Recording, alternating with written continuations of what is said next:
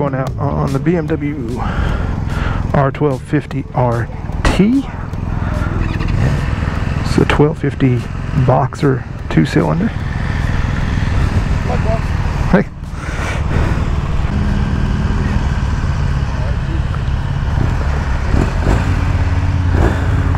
Right up front. Yeah. Forward. Like, yeah, it's way up there. my RT's back about that much farther. Golly, look at this TFT, 10 inches. Let's start it in, oh, it's got eco mode too. I'm gonna start in road mode. So this is a 2-cylinder. I can feel a little vibe in the handlebars starting off. Those 4 cylinders sure are fun. A little bit lower. See, I think this bike is about $27,000. I probably won't figure out all the $27,000 worth of stuff on here. Whoa, okay, visor, that pot's hot.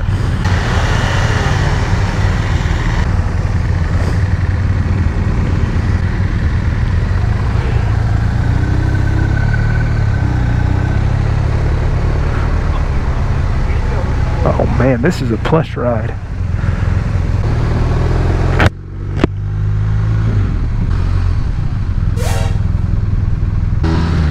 Remote key not in range. It's not possible. Okay. Interesting. That kind of threw me off for a minute. I was like, is this bike just going to stop on me? Maybe they still have it back at HQ. Alright, so initial impressions of this bike. The seat's pretty comfortable. Very comfortable upright ride. Like I said, it's a big 2-cylinder boxer, which is very BMW. Quick shifter down, okay.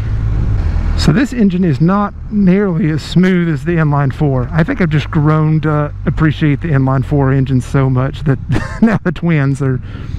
I like smaller parallel twins. I think those are great for small bikes. When you get to big bikes like this, I don't know that I like the twins on them. It's alright, yeah. Woo! I don't think this has a quick shifter. Or at least it's terrible on that upshift. Or it needed more revs. Or I'm terrible at it. Certainly has good power. I like that. I think the weight of this bike is 620 pounds, something like that. Obviously, once you're at speed, it doesn't feel like that. So it's not hard to manage once you're on it. Of course, this has the heel hold as well. Disengaged it. Cool. That's a neat feature, especially if you're sitting at a traffic light for a long time. Just trying to digest all of these controls. Again, I don't have time to go through all of these, and I don't want to try to figure it out right now. I mean, this is plush and luxury. Like, I would not buy this bike. I don't like the engine characteristics. I'm sure it has a lot of nice features, speakers, radio built in, all that jazz. I think that's a spot to plug in for heated grips. Or heated gear. I mean, it's a nice ride, but I don't think I would spend my money on it. I think there's better options out there, especially for $27,000. And that's just where it starts. BMWs are whatever price you see on the website, that's not what you're paying. Go ahead and add another $3,000 or $4,000 at least for whatever package they have to add you into. Now, don't get me wrong, this is a nice engine. I mean, it has plenty of power and it is pretty smooth. It's just it feels more vibey and just grunty and a little bit more raw than what I'm used to. I like the refinement and just kind of the smoothness of the inline 4s. So, I mean, that's a personal preference. So don't let my necessarily I don't want to say dislike. I mean, I'm sure it's a great engine. It is a great engine, but it's not for me. Feel that torque? Feel that torque? look how when you rev it, it just... Yeah, it's got a little much to it. So. Very torquey ride. Yeah, that comes with like the twin. But it's thrilling. It's kind of cool. Yeah, I find myself liking the 4 cylinders though. Just, you're looking for more speed, I'll be honest with you, that's your touring bike. That's, you do all around, but it's more touring. Yeah. Ain't really no sporty type. Sure. Okay? Yeah. It's a good ride bike. I mean, I agree with you, but I think I like the inline 4 cylinders a little bit more. I like that smoother feel, but you know, that's preference. So, but it's nice. It has its purpose, you know. Absolutely, it does. Depending on what kind of riding you want to do. That's why I like those like that there and that, because you can do everything on it. Right, I get it. Yeah. Do all of it. Yeah, I need to try out one of those next. Boxer motor on that thing, man, that thing is the fastest bike. You can ride at 100, 105 with no sweat, just crack my bitch up. Yeah. Nice. I'll try dynamic mode here. I mean, yeah, still certainly a good engine. And the brakes are really good. This is good brakes. Engine braking on this is pretty strong. Good bike. This is not for me, especially for the money. It's a big old boy. Remote key not in range. It is a very smooth ride, and it is an easy bike to handle. One of the concerns is these heavy bikes, they're going to be hard to turn and such, and maybe that's true for some once you get really up there in the range, but I'm not finding that to be the case here. This has still got a little sport DNA to it, so you can certainly handle it very well. But as the gentleman was just telling me, like this is a touring bike. It's not meant to be super sporty, so you're not going to get a lot of fun out of it when you just need to crank on the throttle.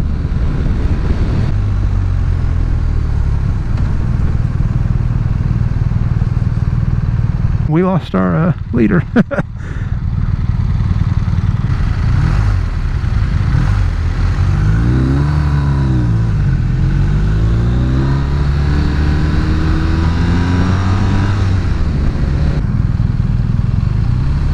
We found him, yay!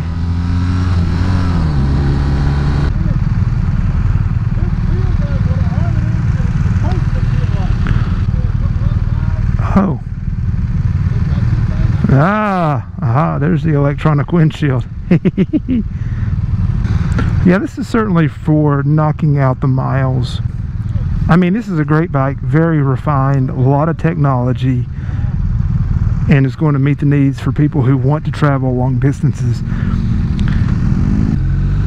For me personally, as I mentioned, I'm not a big of a fan of the 2-cylinder engine for a touring bike. I think you need a little bit more just to smooth it out. Ever since I've ridden an inline 4, I've just thought, like, yeah, that's my jam right there. So that, and this bike is base price like $27,000 or $26,900 or something. That's a lot of money for a bike. Like, I mean, again, it's got all the features and stuff. It's just, I'm just not feeling it. And I think it's that engine characteristic. But it's the same 1250 that they put in their ever famous 1250 GS. So it makes me wonder if I would even like that bike. But very comfortable ride.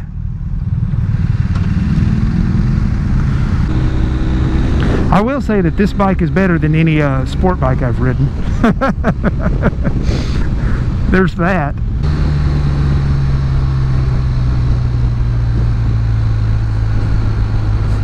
It's hard to keep up with everything now, but that's okay. We'll make it.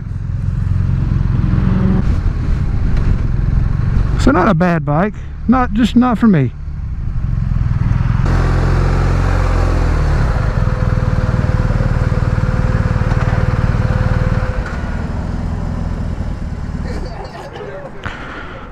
All right, BMW R1250 RT.